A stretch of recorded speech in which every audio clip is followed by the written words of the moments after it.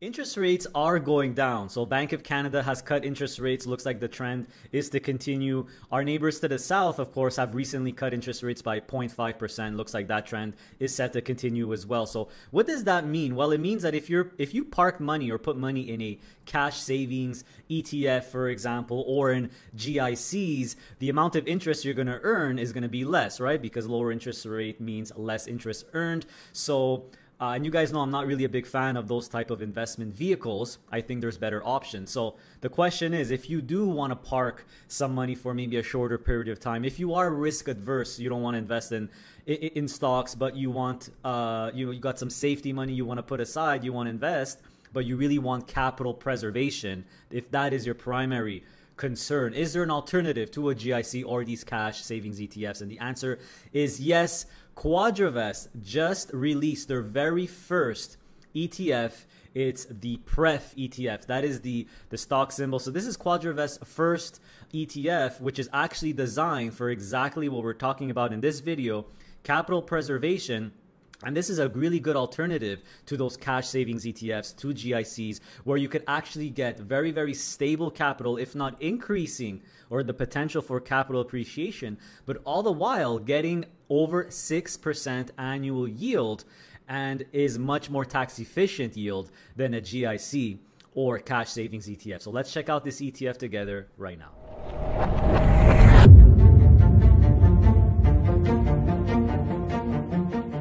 All right, everyone, let's take a look at Quadravest's very first ETF. We know that they are a big provider of split share funds in Canada. They have the biggest one, by the way. They manage the biggest split share fund in Canada, Dividend 15. But they recently came out with their very first ETF, and the stock symbol is PREF. And this is called the Quadravest Preferred ETF. So if you just click on this PDF here, you'll get the product brief, which basically gives us all the details about this ETF, which we'll go through together here. So first of all, I'd like to thank Quadravest for sponsoring this video. That's right, you heard right. Quadravest is sponsoring this video. I'd like to thank them. So I am in communication with Quadravest. Finally, I know that many of you, including myself, of course, have been wanting this for a really long time. So hopefully this collaboration continues. Hopefully we could get maybe the CEO on. I am in contact with the CEO, Wayne Finch. So hopefully we could get more videos with them or a Q&A with them. By the way, if you're interested in a Q&A, I know they're going to be reading the comments, guys. Let us know in the comments section below. Maybe that'll encourage them to do this, that you would like a Q&A and that it would be beneficial if you're an investor in Quadravest products. So moving on now, let's review this ETF in detail, the Quadravest Preferred Split Share ETF, monthly tax efficient income, preferred income. So guys, this is basically an ETF here that will combine many split share fund preferred shares all together in one ETF. So it's kind of like an all-in-one split share fund preferred share. So remember, guys, split funds, right? They're called split funds for a reason. For example, if we look at DFN, the biggest split share fund in Canada, you have the Class A shares, DFN, and then you have the preferred shares, DFN.PR.A. That's typical. You'll see that typically a PR in the preferred share. So they're two different listings. And basically, a split share fund is a corporation that invests typically, and here's DFN, for example, in high quality blue chip stocks. Here are the 15 core holdings in Dividend 15. You'll recognize a lot of the companies. The big banks are there, Bell Canada, Enbridge, et cetera, et cetera. So really high quality basket of stocks. And what they do is within the corporation, they have the Class A shares. So all the stock price movements, all the capital gains goes to the Class A shares, but the preferred shares are a really conservative investment where they kind of act like preferred shares in general. Everyone, they have first crack at the dividends. So all the dividend, the preferred shares basically have the priority over the Class A shares. So it's basically like a less risky way to invest in some of these stocks. So this is why for preferred shares, and this is a preferred share ETF, you'll typically see a low risk rating. This is the typical rating that more like preferred shares, fixed income, bond assets get, right? Unlike stocks, which typically get medium or higher. So the stock symbol, of course, this is going to be traded or listed on the Canadian stock market. On the TSX, it's going to be PREF. This just recently came out. The inception date is June 24th. Management fee, 50 basis points. It will have a monthly distribution of just under 5.5 cents. So that translates to the current price. The current price of the ETF, by the way, is about a little over $10, $10.65. So you're looking at a dividend yield of a little over 6% a year. So like I was saying, much higher than the yield you could get on GICs nowadays, and cash savings ETF, and even more so as interest rates go down, those yields will keep falling. So very nice yield. You'll also see that in terms of the source of the income, the distributions or dividends, it's not ordinary income or interest income like cash savings and GICs give you. That's the least favorable income as far as taxes is concerned. So the distributions are going to be mostly made up of eligible dividend. You see that here, dividend income. This would be Canadian eligible dividend, and capital gains. And we know that those two sources of income is much more tax efficient than regular income. So right off the bat, you're getting a higher yield than GICs and cash savings ETF. You're getting a more tax efficient yield, and you're actually getting a chance for capital appreciation as well. More on that in a little bit. So if we scroll down, let's look at what's inside this ETF. So this is an ETF that holds a bunch of split share fund preferred shares. So of course you have dividend 15 split corp preferred shares. That's the one we just looked at, right? This is the biggest split fund in Canada. So you see that makes up 11.8%. Financial 15 Split Corp, which is also managed by Quadravest. North American Financial 15 Split Corp, also managed by Quadravest. These holds pretty much all financial stocks in the US and in Canada. So the big six banks are there. Things like insurance company like Manulife, Sun Life. There's even US banks like JP Morgan, Bank of America, et cetera, et cetera. So really high quality blue chip stocks here. You also have split share fund preferred shares from other split share fund provider in Canada. Of course, we know that Brompton is a big one. So you have the Life and Bank Split Corp from Brompton. That would be LBS, the split share here, et cetera, et cetera. There's another Brompton one. Here's another Quadravest one. Here's one from Middlefield, the E-Split, which focuses on Enbridge, et cetera, et cetera. So in short, guys, you're looking at pretty much all high quality, blue chip quality dividend stocks anyway. Mostly the focus is on financial stocks. And it's a mishmash of all different split share funds of Canada. So this is kind of good because you don't have to pick and choose your own split share preferred shares. You could just get this ETF and you consider it as an all-in-one. So you could read this on your own. I'm not going to through the whole thing, detail by detail. But if you look at Quadravest's quote here, I like this quote. So this ETF is designed to provide monthly distributions and capital preservation, primarily through investment in a portfolio of split preferred shares. So capital preservation, I mean, that is really what this ETF is designed for.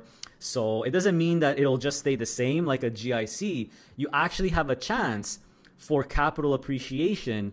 And PREF hasn't been out for a long time here. It's been out for just a few months, but you see that it started about $10. Now it's up 2%. So you actually have chance of capital going up. That's just because of preferred shares, how they work. So in case you didn't know, preferred shares of the split share funds, just like preferred shares in general, they tend to reset their rates every 3 or 5 or whatever. For split funds, it's typically every 5 years. So typically when interest rates go up and the preferred shares of a split fund reset, they reset higher typically. So we actually could see this because DFN recently announced a preferred share rate increase that's going to take effect into December. You could read the press release.